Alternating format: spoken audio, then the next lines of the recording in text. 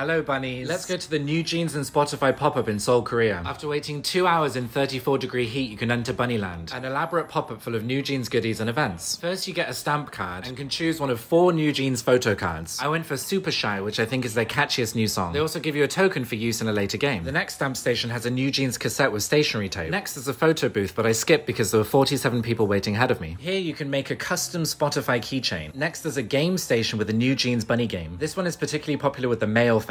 Now up the stairs to the rooftop section. If you give your token to this bloke, you can use the prize machine. Can you guess what I'm gonna win?